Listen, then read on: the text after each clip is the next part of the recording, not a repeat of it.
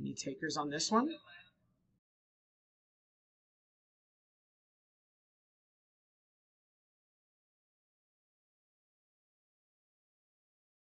The idea that was said was desmoplastic fibroblastoma, which is actually what this is, or maybe low-grade fibromyxoid sarcoma, because it's kind of fibrous and it's kind of myxoid.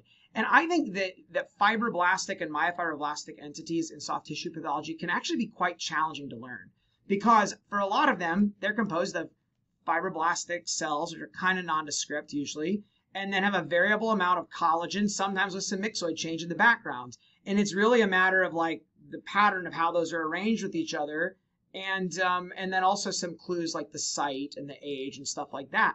And there's a lot of them don't have good special stains to use. There are some that do, and a lot of them don't have good molecular. So it really comes down to a lot of nuanced pattern recognition coupled with some cheating by using, I say cheating, but by using the clinical history and the site to know. So this particular lesion was on the palm. It was an acral site. So I know it's not the genital stromal tumor angiomyofibroblastoma, and those usually have more kind of rounded cells, but I find genital stromal tumors actually a very challenging category, which is part of why you've not seen me make a YouTube video about those, because stuff that's difficult I try to avoid making videos about because it's hard and I struggle with it too. So the thing I think that helps the most about these is usually they're composed of one or multiple pretty sharply circumscribed nodules, although I've occasionally seen ones that were more loosely arranged. They often are down in the subcutis or near the tendon. I feel like the majority of the ones that I've seen have been at the distal extremities, like the wrist, the hand, the foot. I think most of the ones I've seen have been there. And they tend to be collagenous in the background, but often have variable amounts of myxoid change, sometimes quite a lot of myxoid change. So I actually chose this case because I feel like most of the ones I've seen had some or even a lot of myxoid change in them. But I think the best thing, and again, I should have just let Mark Edgar teach you guys this lecture, because yet another thing that he taught me was these cells here, the way he explained them, they're fibroblasts, right? But they look a lot bigger, and they're kind of stellate or triangle shaped. You know, stellate means star shaped, but when we say that, you know, I never see cells that look like a 5-point star. They look like kind of squished triangles. So I'm a very concrete thinker. I don't have good abstract thought. That's what my wife tells me, and she's a psychiatrist, so I have to believe her. So in any case, though, I feel like that to me, I want things to look exactly like they're told. But Mark Edgar said what these look like is that these look like splattered cells. Like if you took the fibroblast and you dropped it off the top of a high building and it went splat on the concrete, that's what the cells look like in desmoplastic fibroblastoma. The other name for this entity is collagenous fibroma. And I love that because that's exactly what these cells look like. And even to this day, my good colleague, Sarah Shalin from Arkansas, who I worked with for the first 8 years of my practice, she'll be like, oh, hey, look at the splat cells. So we always just call it's the splat cells because that works so well. There are other entities that can have these fibroblasts or myofibroblasts with purple, bluish amphiphilic cytoplasm and a kind of stellate look.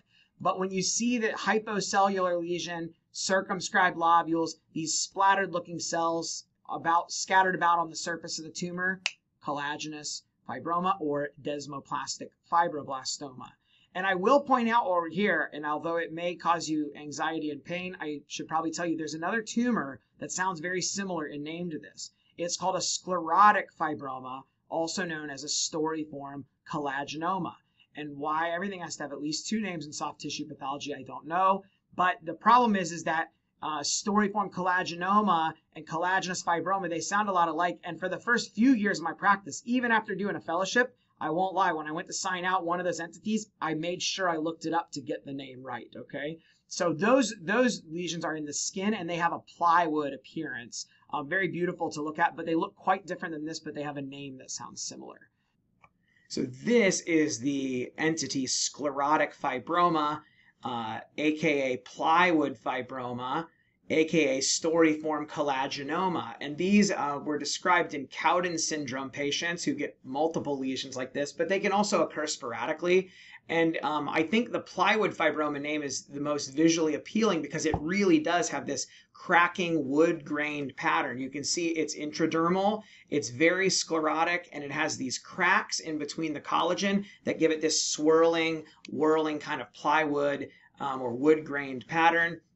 And these are usually circumscribed lesions that are present in the dermis. And you can also see this similar pattern in dermatofibromas. I've seen it in inflammatory settings. So it can be seen in other things. It's not totally specific, but it does look very different than desmoplastic fibroblastoma, aka collagenous fibroma, which is the entity I was just showing you. So I wanted to show you as a comparison, the names are maddeningly similar, but these are very different lesions in their presentation and their appearance. And here's a closer look at that sclerotic kind of plywood pattern, and there also.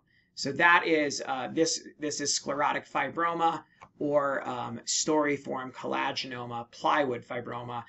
This is totally distinct and different from desmoplastic fibroblastoma, aka collagenous fibroma. You're gonna have to practice those names a few times to get it. Like I said, it took me a couple years into practice before I could do it from memory.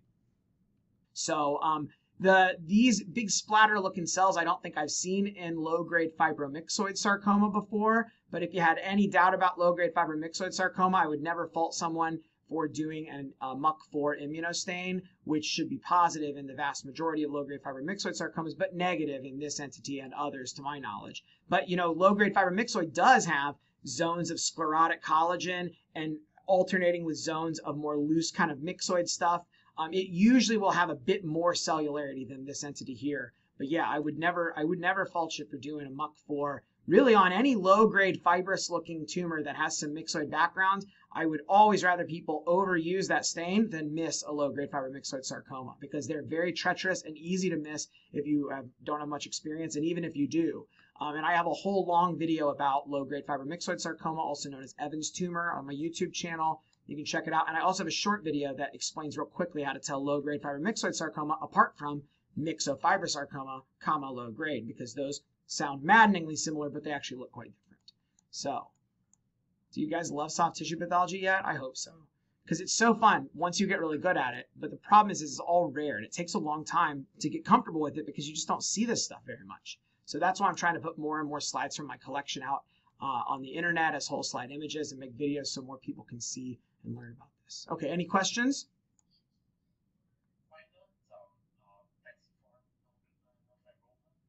So that's a good question. I feel like the cytology looks different. The plump splatter looking cells look different, but the collagen background very much has the shredded carrot kind of look of plexiform neurofibroma. So yeah, that's a good point. I didn't think about that, but these could get confused. And the easy way to solve that would just be doing an S100 or a SOX10, which would label plexiform neurofibroma and be negative in this entity.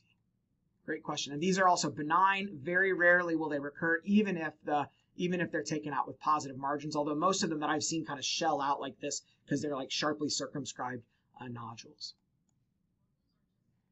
So question about extravasated red blood cells. What does it mean? That's a great question. I actually have no idea. I don't know if I've really paid attention to that. And I have to be quite honest. People talk about this as being an important feature for nodular fasciitis, which there certainly are some areas of this lesion that could look like it, because again, fibroblastic and myofibroblastic things often share a lot of overlapping morphology with one another.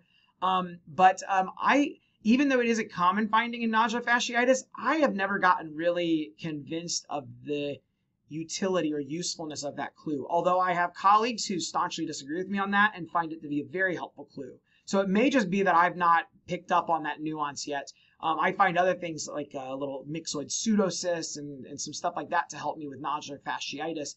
But yeah, I don't know why there's extravasated RBCs here. You're definitely right. It's pretty prominent, and I guess I just never paid attention to it. So thank you for bringing that up. Maybe it's a feature that's common in these, and I just haven't noticed that yet. So I'll keep a lookout in the future. So the point made is that in fibromatosis, you can have extravasated red cells. And in fact, in fibromatosis, you can have areas that look very much like nodular fasciitis, although it will be that plus the presence of broad sweeping fascicles. But I find particularly intra-abdominal desmoid fibromatoses, I feel like they especially seem to have this very feathery tissue culture look with myxoid backgrounds, and that's a common finding in particularly in the intra-abdominal forms of desmoid fibromatosis. So yeah, definitely. I've had occasional cases where I struggled on a small biopsy to tell something as being nodular fasciitis or desmoid tumor. Oftentimes, if you're lucky, you'll get clinical info, and if it's a 10 centimeter mass coming off the rectus abdominis, guess what? It's not nodular fasciitis then. So that can be pretty helpful, but other times it can be challenging, particularly like in the breast. I feel like telling apart small fibromatosis versus nodular fasciitis in the breast, I've really struggled with that on a few cases.